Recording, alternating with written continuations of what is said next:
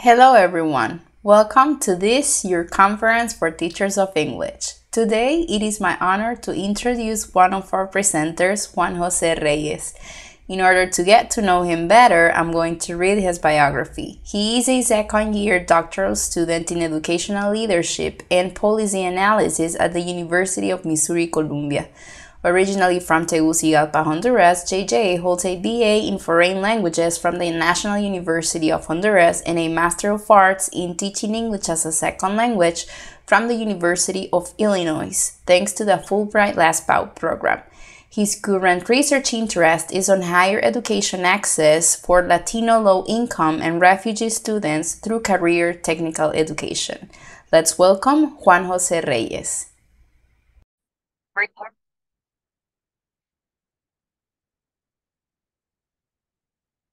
Hello, hello everyone, and welcome all attendees of the 13th International Conference for Teachers of English, New Perspectives in TEFL in the Post-Pandemic Era. My name is Juan Jose Reyes Valladares, and welcome to my presentation with the title Advantages and Challenges of English for Specific Purposes in Career Technical Education. It is a pleasure for me to be here, and I really hope that you enjoy this presentation. There are two objectives for this lecture today. The first one is to examine the advantages and challenges of incorporating English for specific purposes, or what we call ESP, in CTE curricula, or what we call career technical education. A second objective would be to explore best practices for ESP curriculum design and instruction. So this presentation is going to have two parts. The first half of the presentation will be devoted to career technical education, and this is for you to understand the background of this modality, and then we'll devote the second part of the presentation to ESP, English for Specific Purposes. So in the first half, I'll talk about some background information on career technical education, implications of neoliberalism in the labor market, evidence of social mobility, challenges that persist in career technical education, and some implications for higher education. And then we'll move on to the more pedagogical part of curricular design for ESP specifically. What are the advantages and challenges of ESP implementation and best practices for ESP instruction? And I'll finish with some recommendations for stakeholders. So I wanted to give you some information about me first. I graduated from the National University in Honduras with a degree in foreign languages. And then, thanks to the Fulbright program, I did my master's in teaching English as a second language at the University of Illinois at Urbana-Champaign. And currently, I'm doing doctoral program in educational leadership and policy analysis at the University of Missouri in Columbia. And this degree has two tracks, one in elementary and secondary education and a second track in higher education. And that's where my research interest is currently. And before I started with the presentation, I wanted to share my positionality statement just for you to know where I'm coming from with this topic and with this presentation. I'm an international educator whose research interest intersects the role of community college, or what we call career technical education, for upward social mobility with higher education access for underrepresented populations, such as low-income first-generation and refugee students. In Honduras, I have worked for precisely higher education access for low-income students and also professional development for teachers. Okay, so let's dive in and let's start talking about CTE. Let's first define what CTE is, what it's also called VT in other contexts, but it's the two terms are interchangeable. Career technical education and vocational educational training.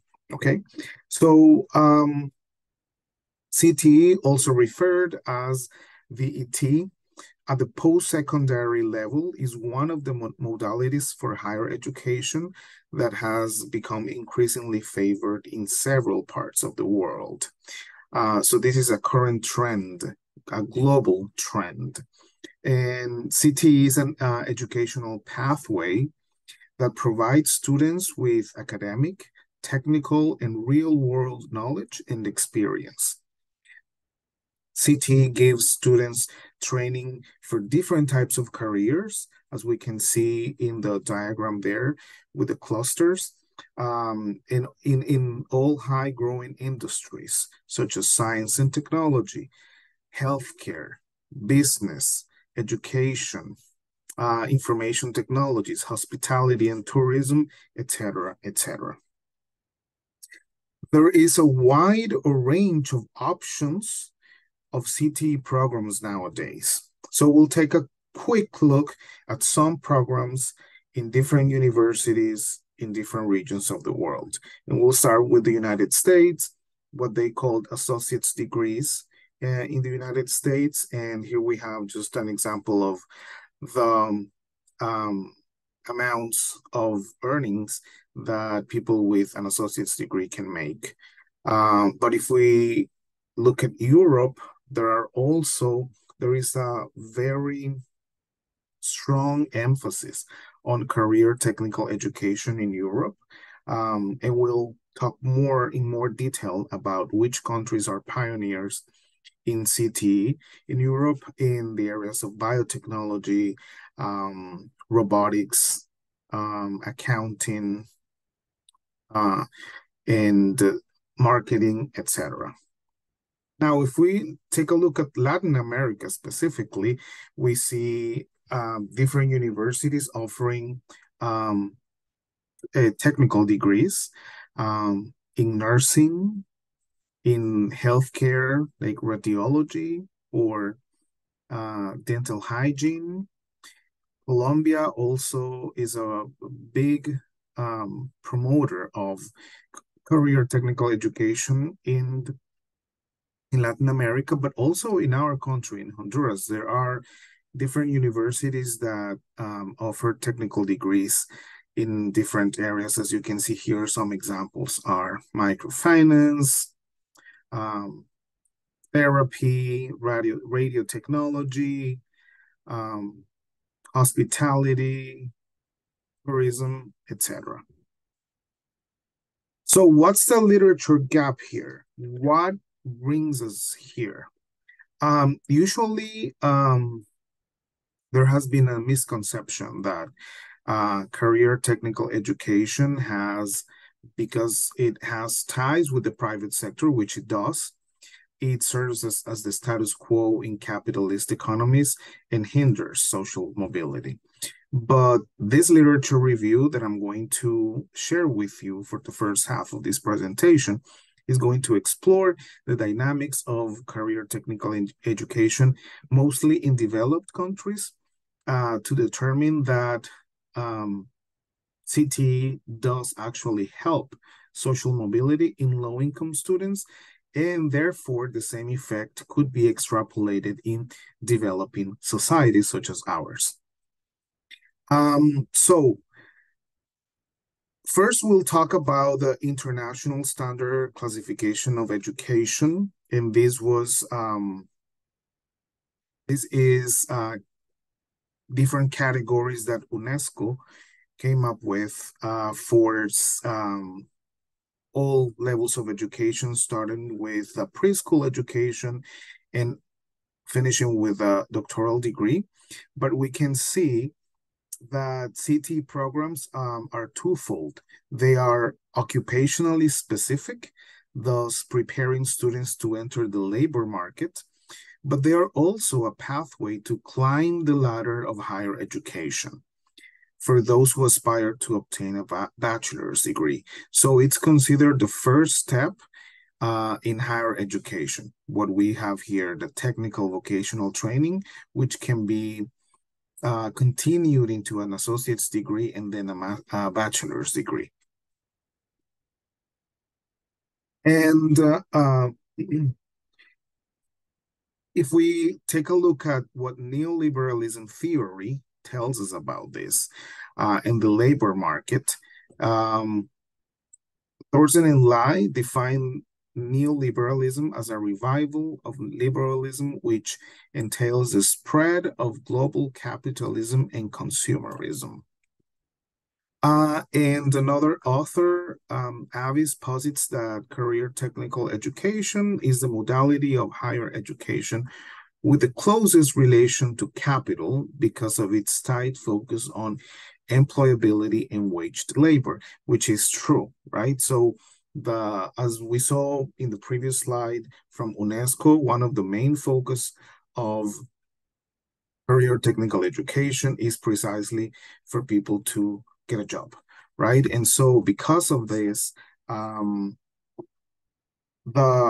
raison d'etre of CTE programs is meeting the demands of the labor market. Consequently, they are considered gatekeepers on the ladder of the social mobility for low-income students. But we'll take a look at some examples of countries and how they design their career technical education programs. Due to the changing nature and flexibility of VET programs, the socioeconomic and labor market perspectives have widened, contributing to the enhancement of skills, competencies, and attitudes of students, but also providing access to particular career and academic pathways. And this is taken from the European Center for the Development of Vocational Training, and they have a really comprehensive document about the principles of vocational training, of career technical education, and the types of skills and competencies that should be included, being one of them language skills, which is what's going to occupy our time for the second half of the session, talking about specifically how English for specific purposes can fit in here.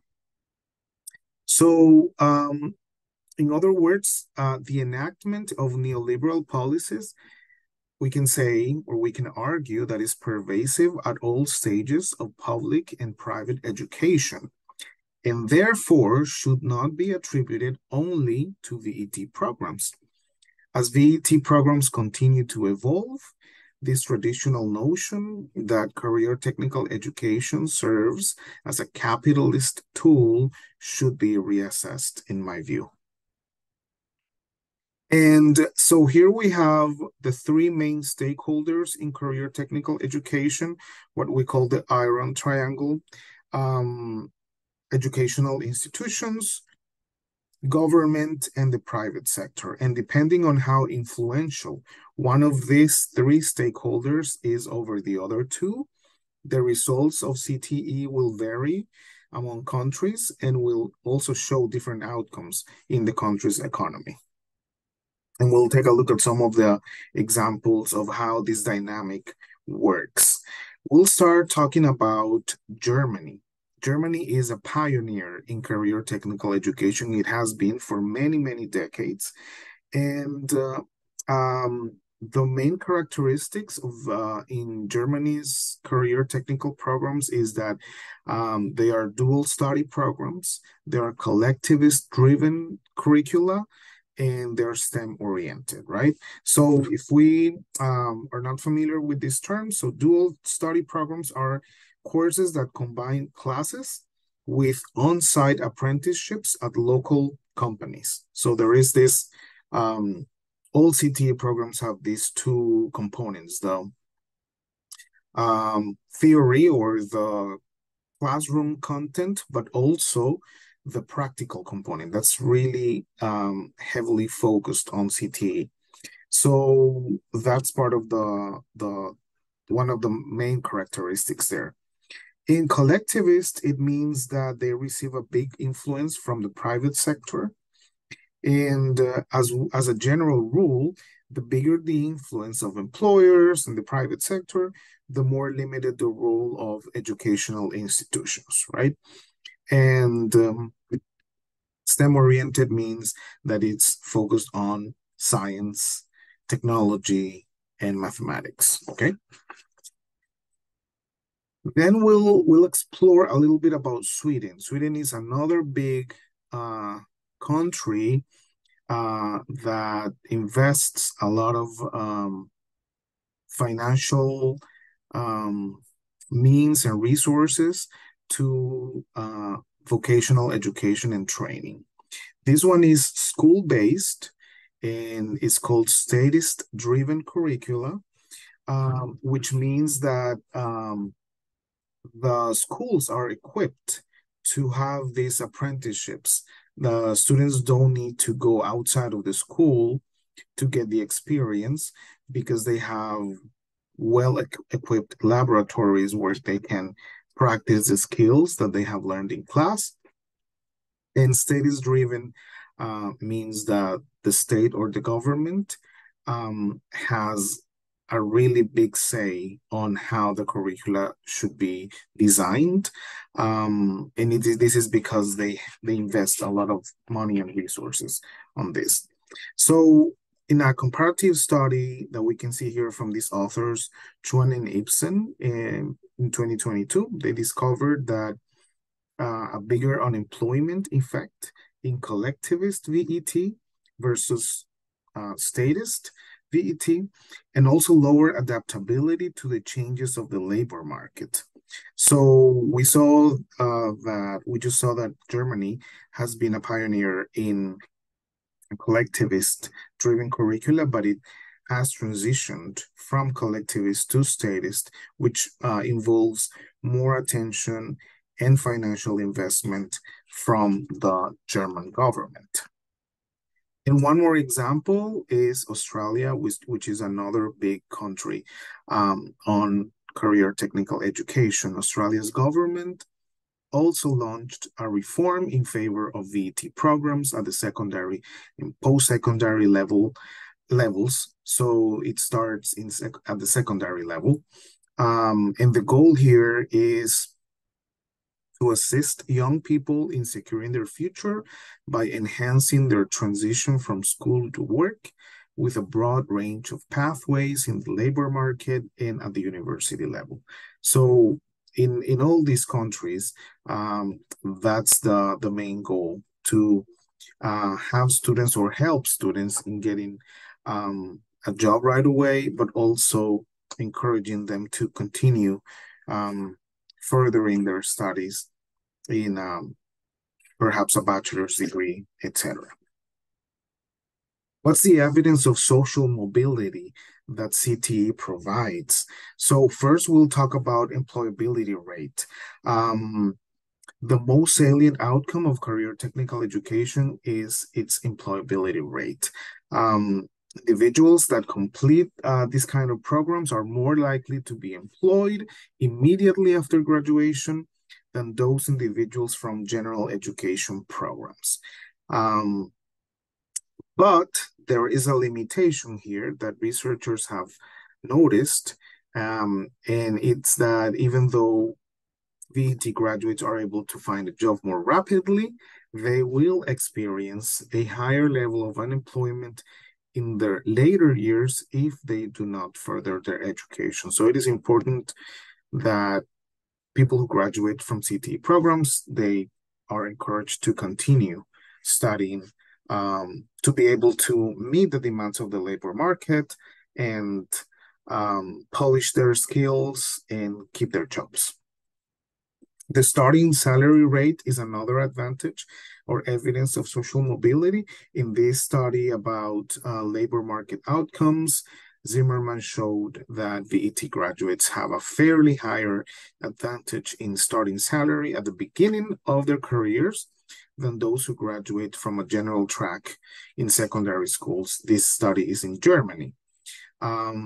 Again, the same study shows that the students who graduate from these programs are less likely to seek a university degree because they are more focused on employability. And then if we look at the United States, there are 30 million jobs in the US that do not require a bachelor's degree, that pay a median job or earning of $55,000 or more per year. And then, as we said earlier, another reason why an associate degree or a CT program is beneficial is that it can transfer into a bachelor's degree. In the US, 80% of community college students aspire to transfer to a four-year institution.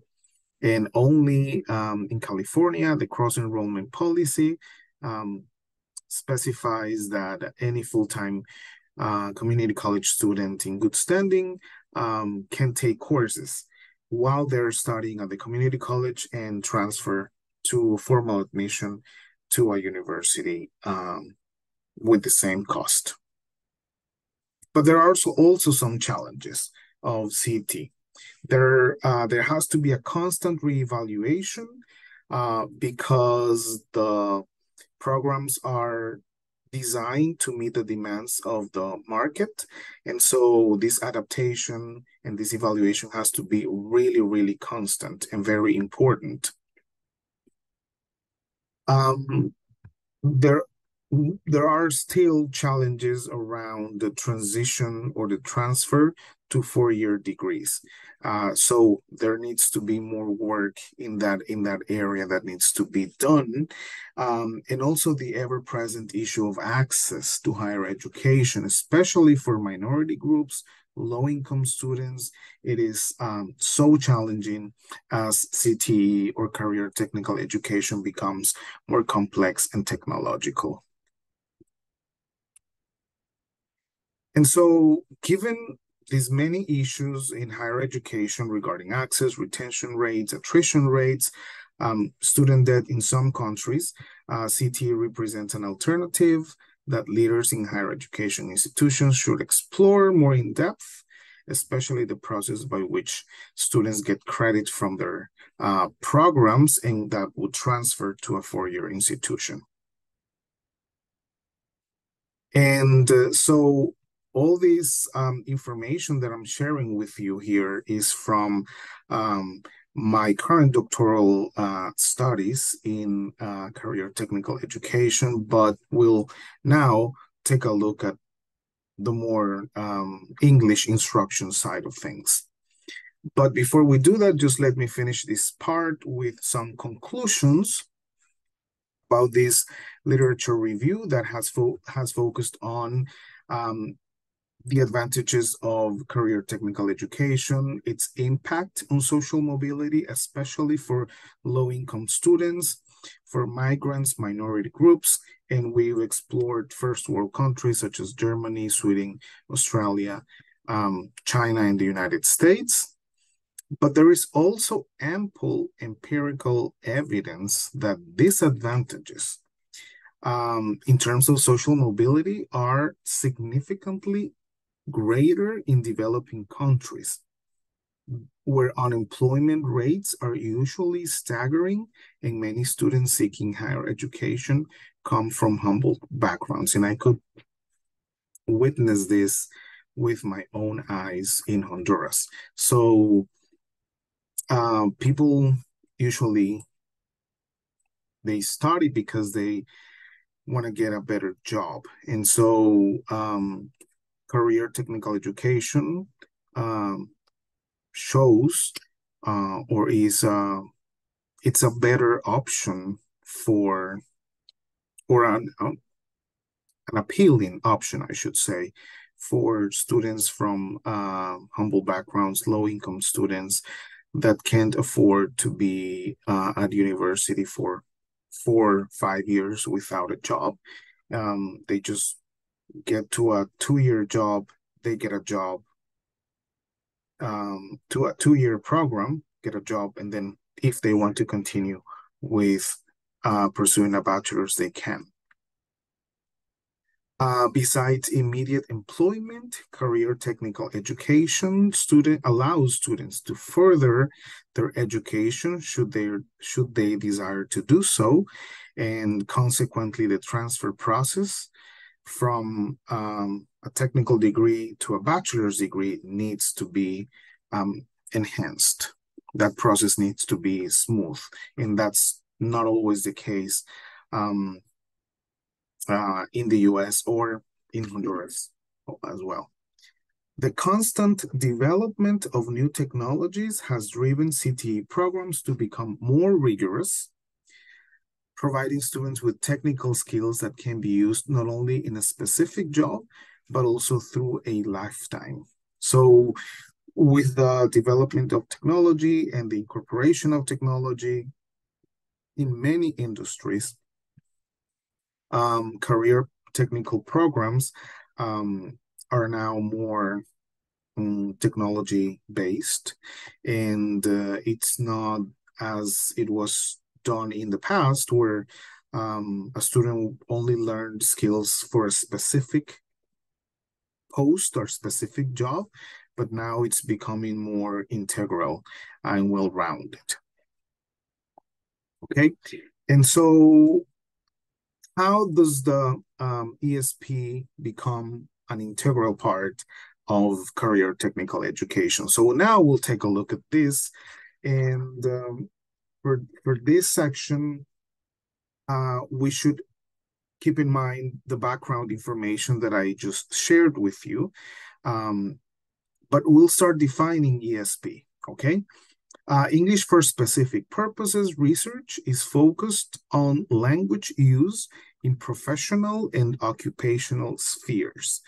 And this has been ESP is a branch of ELT, of English language teaching, that has been for many years, and the research has been done a lot,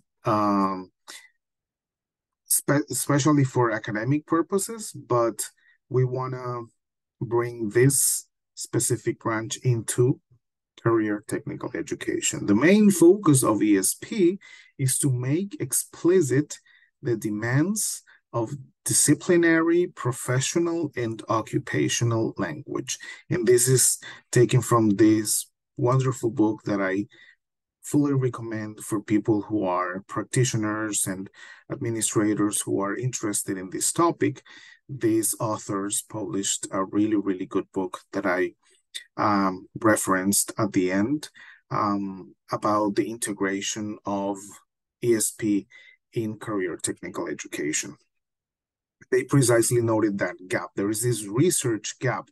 They say that there is little of the existing research on vocational language that is in the ESP tradition. So if we see the two different kinds of research that has been done, ESP research and also vocational, educational, and training, there is little research about this intersection of these two, which is much needed, as we can see. So as we talk about curricular design, we'll keep in mind the iron triangle that I shared with you before, about the role of employers versus the role of government, and in this case, us as educators or educational institutions, in that employers should not have a bigger say than educators or government. And as if you are involved in curriculum design in some capacity, or perhaps you are a faculty member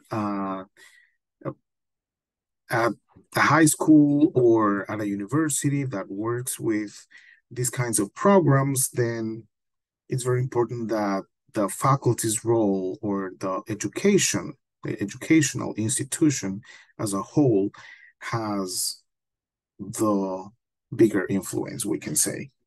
So the following information that I'm going to share with you about curricular design guidelines, the advantages and challenges of ESP implementation, and the recommendations that I have at the end of this presentation. They come from my own experience working with this type of programs, overseeing academic quality of courses, but they're also supported in the literature. Okay. So at the program level first, there has to be a clear teaching and learning philosophy. So that's the first thing I feel it, and it's paramount that the English program at a given institution, let's say a school or a high school or a university, they have a clear teaching and learning philosophy for language, right? And that's going to mold everything else.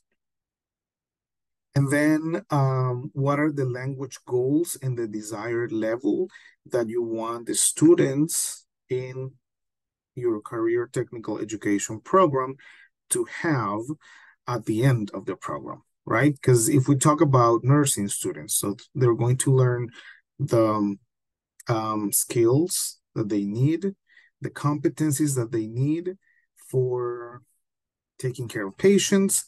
But if we decide to include the ESP, English for Specific Purposes, if they have a language requirement, what is the language goal? What do we want students to know at the end of this program? And what level, what's the desired level? And the reason I have referenced there the CEFR is because this, as you can see here, this text that I included on the corner, this comes from the current regulations of career technical education in Honduras. So this was published in the Gaceta, and this was published by the Higher Education Bureau.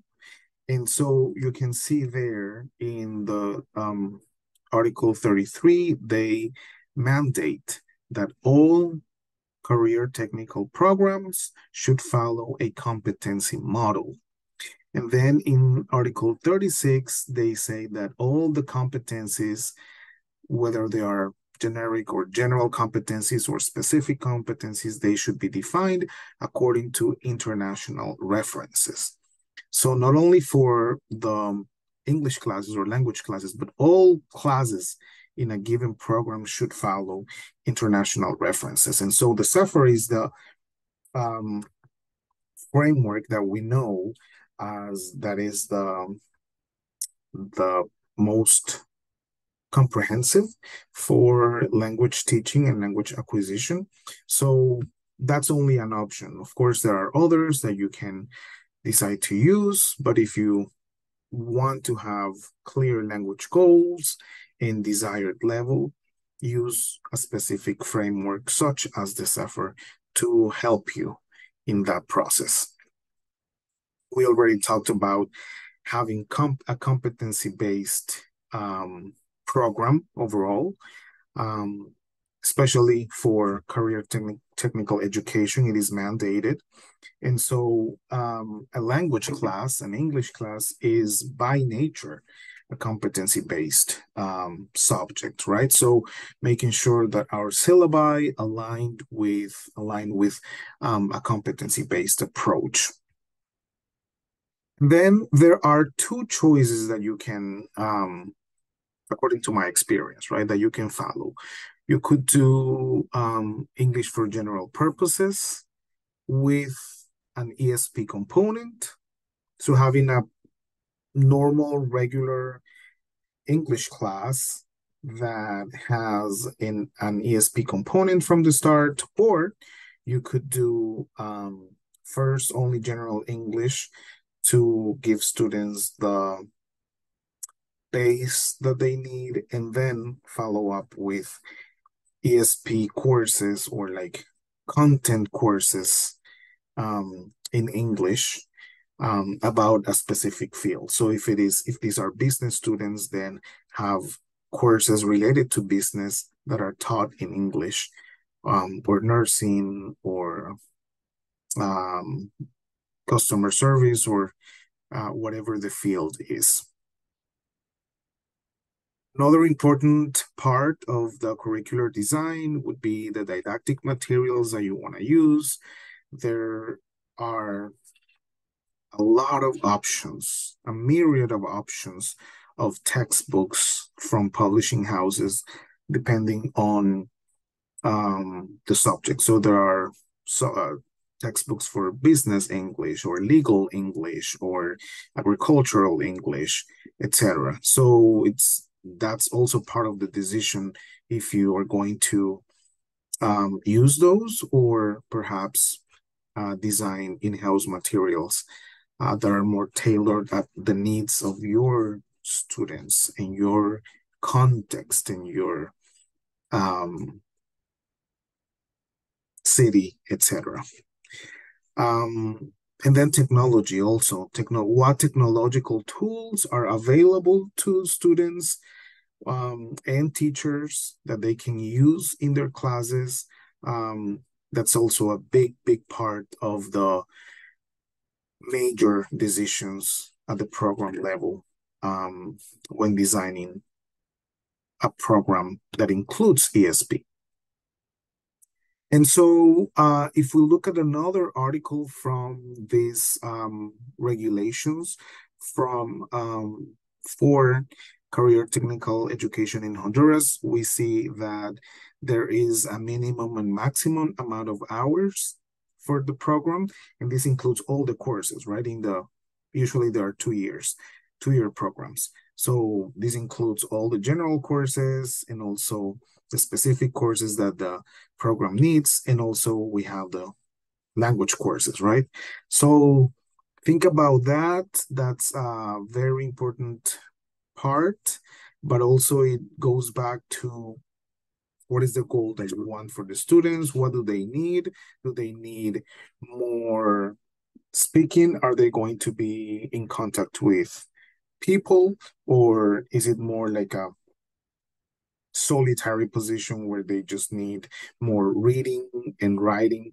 So depending on that, then you will make a decision of how many hours the students will need of English instruction, and depending on the level. So if you want students to get to an A2 level, which is an elementary, or perhaps you want them to have a B1 level, which is intermediate.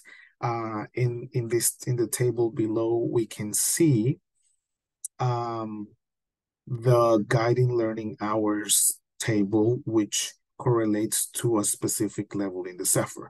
So for example, if I want my students to get a B1 level or intermediate, then they will need approximately 350 to 400 guided learning hours, right? So these include the classes that they have with their teachers and any outside class or content related exposure that they have. And so it is virtually impossible for technical degrees to get to a proficient or advanced level, because they would need this amount, which is almost the whole amount of the program. So this is one of the main or the most important decisions, is how many hours are they going to take and how many courses. So how are those hours going to be divided in how many courses? Even though there are, these major decisions to take. There are of course advantages to the inclusion of ESP in CTE curricula. If you have a really good plan and a really good vision of the English for Specific Purposes program for your career technical education, then you will end up with really focused English courses that are not just, general courses, but they have a specific goal in mind for the students to know, which will inevitably end up in meaningful learning for the students and increase the higher motivation levels in students, which, as we know, it's one of the challenges that we language educators have to deal with. The most is sometimes the students are not motivated to learn, but if we include content that is meaningful to them, that they know that they're going to use and need in the real job, then their motivation is undoubtedly going to increase. Faculty collaboration, I included this because it is a consequence of including ESP courses, especially if this is something that hasn't been done before, involving the faculty and using them as their expertise, following their advice. That collaboration is going to result in a really good experience for the team, creating good rapport as a team of faculty, but also is going to benefit the whole program as a whole. And then an evident advantage is that there is competitiveness for everybody as we have or tailor English classes that are more related to a specific field, then those students will be more competitive to get a job and perhaps even get a job abroad if their English is really proficient.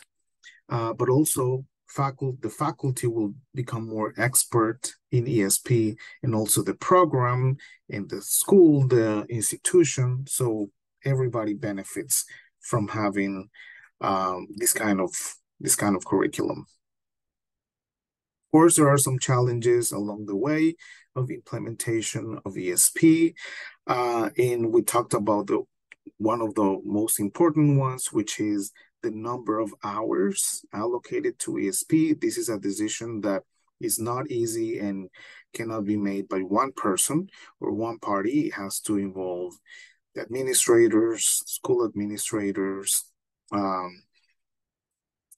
faculty, employers, a number of people who are not only in charge of designing the English program, but the whole plan. There needs to be a discussion about the number of hours. That's not an easy discussion. Student readiness is also another challenge because for some programs, students enroll in a particular program, for example, electrical technician, right? And that's what they want to study. That's what they want to learn. That's the job that they want. But if it's decided that they need some English component because maybe they need to be able to understand and decipher manuals and learn technical vocabulary, then that sometimes students need a little bit of remedial courses to get that literacy level in their native language, in Spanish, before they can move to English. So student readiness sometimes could be a challenge, and there has to be a plan for those students who need these remedial courses. Leadership support, the whole leadership team of an educational institution, being the principal, or if it's a higher education institution, deans and the leadership team needs to really be involved and support the English program when they want to incorporate ESP as a main part of the program. Faculty's training and willingness. So the faculty needs professional development to be able to really implement English for specific purposes, especially if there are different fields. And also they need to be also willing to take on this challenge. And also extracurricular activities are needed, especially because the limited number of hours for the English class. But if the students are interested and they really want to practice the language more, they can do so outside of the class. And so extracurricular activities are a really good option there for extra practice. When we talk about instruction now, the actual implementation in the classroom, we already know these 4 skills. So making sure that you target the 4 skills, because it's a competency-based approach, but also looking at sub-skills such as grammar, pronunciation, and vocabulary. Vocabulary here is very important in career technical education because it can give students with a big bag of technical terms and phrases that they can use. So that has to be taken into account from the beginning. And then this is depending on if you decide to do the class with the ESP component or just an English class. And then when the students you feel that they're more ready, then include specific courses only for technical vocabulary or the like. But in some capacity, these 4 skills and sub-skills need to be part of the equation.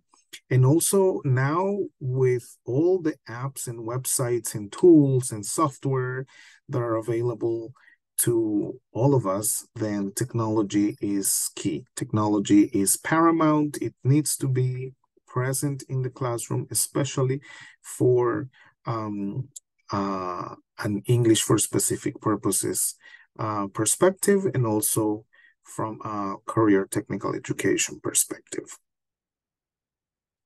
From this part, then, we can say that ESP should be considered as the approach for English instruction in career technical education programs. And we know that in Honduras, there are these kinds of programs that also start at the secondary level. So even in secondary, there should be an ESP component there, and then a stronger emphasis at the post-secondary level. ESP makes students, academic programs, and educational institutions more competitive, and the implementation of ESP in career technical education requires a great deal of planning, support, and constant monitoring for academic quality. And a last conclusion would be that CTE is a global trend worldwide, and Honduras must keep up with the latest educational approaches, especially in going with the theme of this conference in a post-pandemic era where more technological tools are available for language acquisition. I have 3 recommendations for stakeholders. For government, more research is needed in the intersection of career technical education and ESP, English for Specific Purposes. For educational institutions, we need to revise the curricular content of ESP courses, and we need to enhance them, incorporating technological tools when possible, to take advantage of every guided learning hour for teachers, practitioners, administrators, get more professional development in this area. If you're teaching CTE students in some capacity. These are my references. And thank you very much. I want to thank everybody involved in this conference, the planning committee, especially Dr. Gloria Ulloa. And if you have any questions about this topic, feel free to reach out. My email is in the first slide. Here you can contact me at jjreyesvalladares7@gmail.com. Thank you very much and have a great rest of your conference.